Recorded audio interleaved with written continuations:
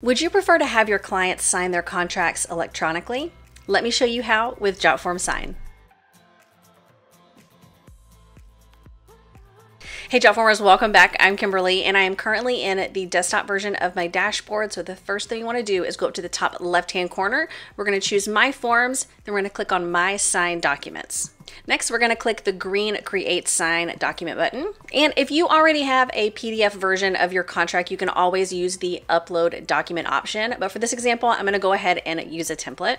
Now, if you're utilizing the template option and you have an idea of what you're looking for, you can always utilize the search option at the top. But for this, over on the left-hand side, I'm going to go ahead and click on Contract to see if we can find one that fits what we're looking for. And for this example, I'm going to go ahead and utilize this very first one, the house rental agreement. And before I do anything, I always like to take a quick scroll just to see what I'm working with.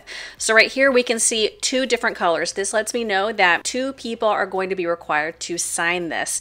Now, if we click on any of the fields, we can see that we have me and the tenant. So the tenant is going to be in blue. We can go ahead and scroll down and we can see both signatures at the bottom. Perfect. If this template is missing something that you want to add in, if you're familiar with the Jotform form builder, the adding fields is very similar. So over on the left-hand side, if we click Add Fields, we can see what we need to bring in. Let's say we need an email and we want it right up here at the top. You can see as soon as I let it go, the properties panel on the right-hand side populated, and we can do a lot of things here. We can change the field assignee maybe to me. We can also change the label. We can make it required or not. And then we also have a couple more options up here at the top. But for me, I don't need it. So I'm going to go ahead and X out of this. So let's head up to the tabs. Let's go ahead and check out the settings tab. This is where we can change the document title. If you want to change the email subject, we can do that. We can also put a message. Let's just go ahead and sign, please sign ASAP. If you have any integrations you want to utilize, you can do that here. The send tab is where the magic happens though. So we can see it already has me as the quote unquote landlord sending this contract. So we need the tenant's information. So I'm going to go ahead and enter that now. Now to the right of every person, you're going to see these two icons. We have a key and a message icon. The key is if you want someone specific to have a passcode or a password. I'm going to go ahead and put this one as 123. And then the message icon, this is going to send a message to just this one person. In the settings tab where it said, please sign ASAP, that's going to go to everybody. So I'm going to go ahead and use this to let this person know that the passcode is 123. Now we can see since this person has a passcode and a message, both are now blue. Now we do have some extra options. If you want expiration date, reminder emails, signer delegation, you can do that under the options tab.